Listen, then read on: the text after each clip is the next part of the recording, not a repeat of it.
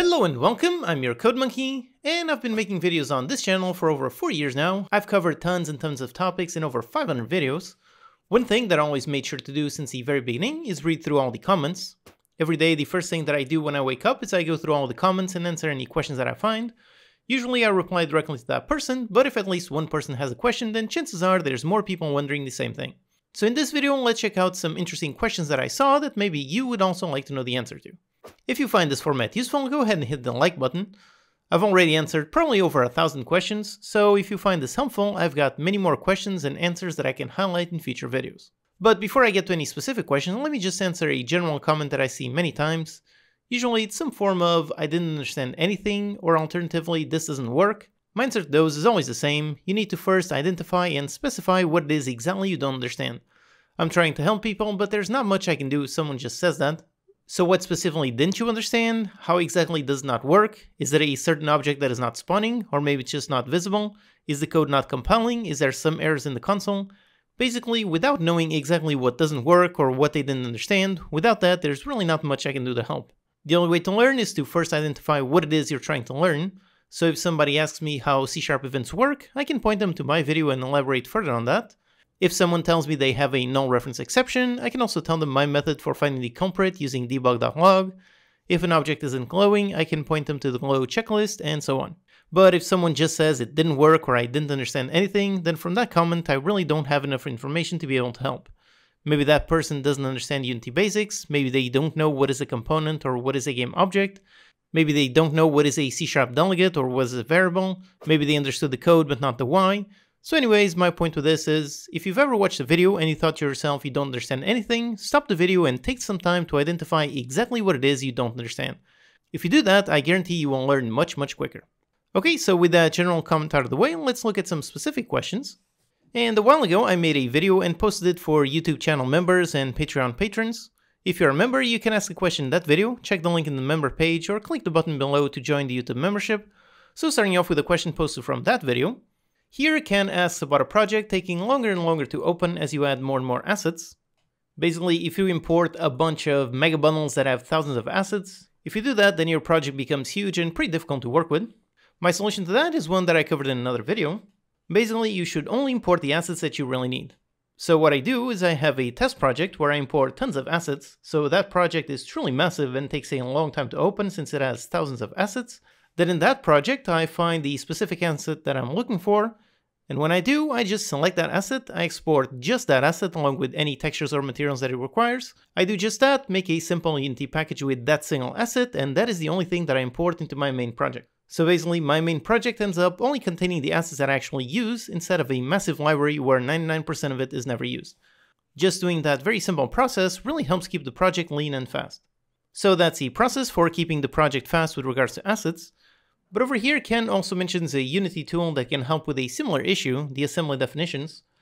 These are some simple assets you can create in your project, which lets you separate your code into multiple assemblies. Meaning that when you go to compile your code, Unity only compiles the assemblies that need recompiling instead of recompiling your entire codebase every time. So on a massive project, if you organize things correctly and each thing in its own assembly, if you do that, then making changes in the code will compile super fast. I have a lecture on my Ultimate Unity Overview course explaining how to use assembly definitions in detail, definitely super useful on those massive projects. That course covers tons of things, like for example this one, that are really hard to include in regular videos because of the YouTube algorithm, so if you're interested in learning about those more niche things, check out the course. This next question is a simple one.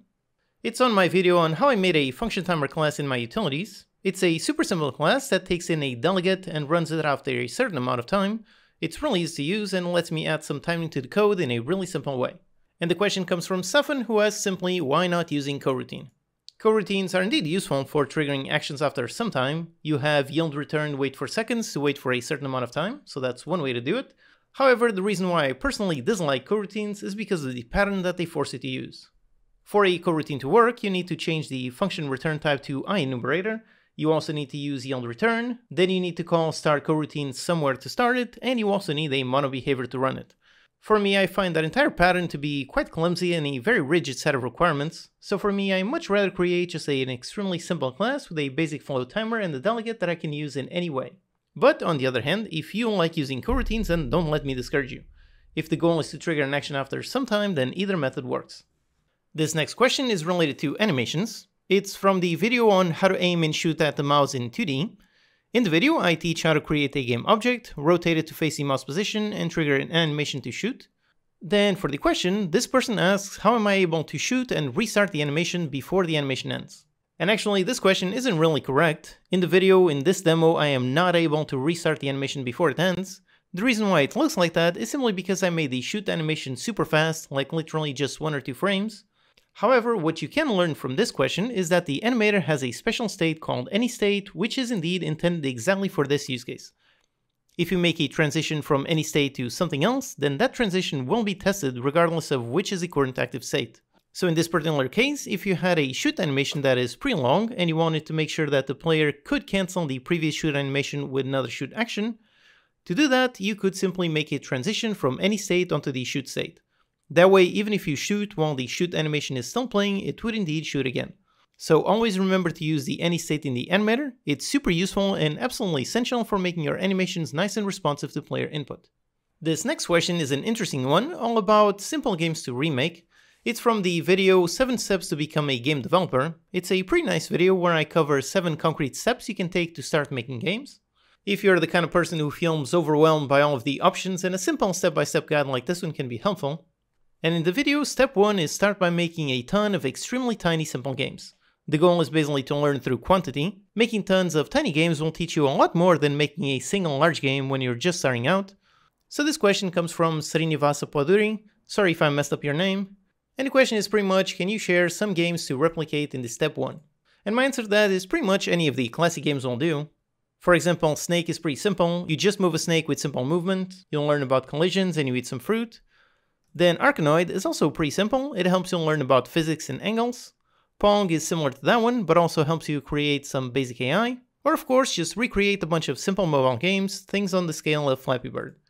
Even for a beginner, you can definitely build that in 1 week and learn quite a bit. If you want something a step above that, then perhaps look into Pac-Man, maybe into Pinball, maybe Missile Command. Basically, if you're on that stage, try making as many super tiny games as you can. This is pretty much how I unintentionally started my game dev journey. As you might know, I started by making Flash games back in 2008. I covered my game dev journey in another video. It's a really nice one, so if you haven't seen that one, go ahead and give it a watch. In the 5 years that I was making Flash games, I ended up making about 40 unique games. I made everything from shooters to strategy, racing, tycoon games, and everything in between. I really believe that doing that process is what helped me massively grow my game dev skills. I certainly believe that I learned a lot more making those 40 unique games than if I had attempted to make just one single giant game. So if you're in the beginner stage, I really recommend you try doing that. Try making tons and tons of extremely simple games. And when you're done with that, that is essentially step 1, so check out the other steps in that video. This next question is all about various rotation methods and comes from my recently released turn-based strategy course.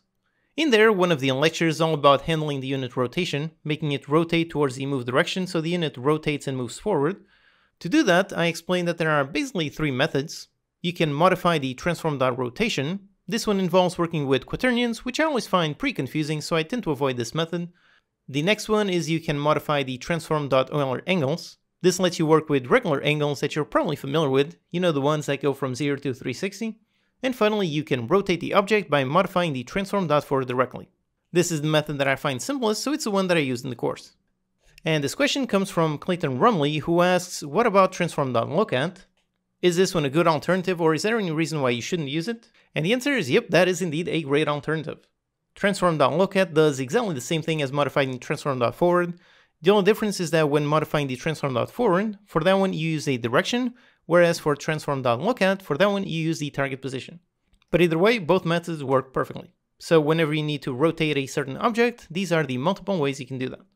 If you want to learn how to make a complex game step by step, then check out that turn-based strategy course linked in the description. It will help you transition from the beginner stage into advanced. Alright, so those are a bunch of your questions and my answers to those. Like I said, this is a new format that I'm trying out. If you like this format, go ahead and hit the like button and let me know in the comments. Since I've been answering questions like this for the past 4 years, I have hundreds or even thousands of interesting questions. So there's tons that I could include in videos like this one, which may answer some questions that some of you might also have. So like I said, do let me know in the comments if you find this helpful and if you'd like to see some more like this. Thanks to these awesome Patreon supporters for making these videos possible. Thank you for watching, and I'll see you next time.